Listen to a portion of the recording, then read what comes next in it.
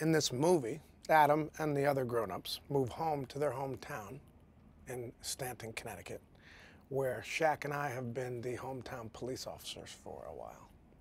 And we all grew up together. So they come home, and it's the last day of school.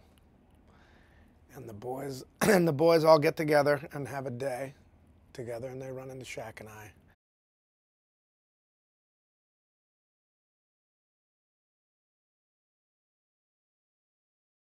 He is the most legitimate, cool, regular, modest, great guy. You know, one of the greatest we've ever invited to be with us. And right away, from the first take we had in Kmart, he just got it.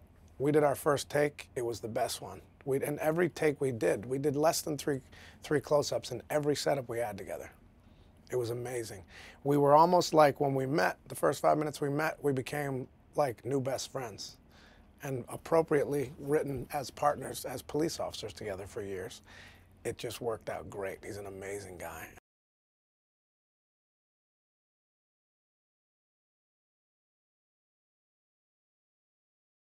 They all have their own TV shows.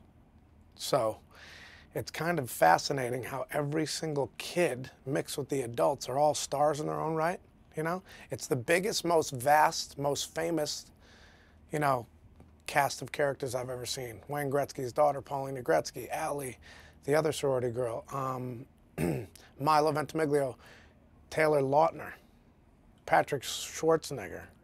All these people are very well-known people, and it's just a perfect mix of characters.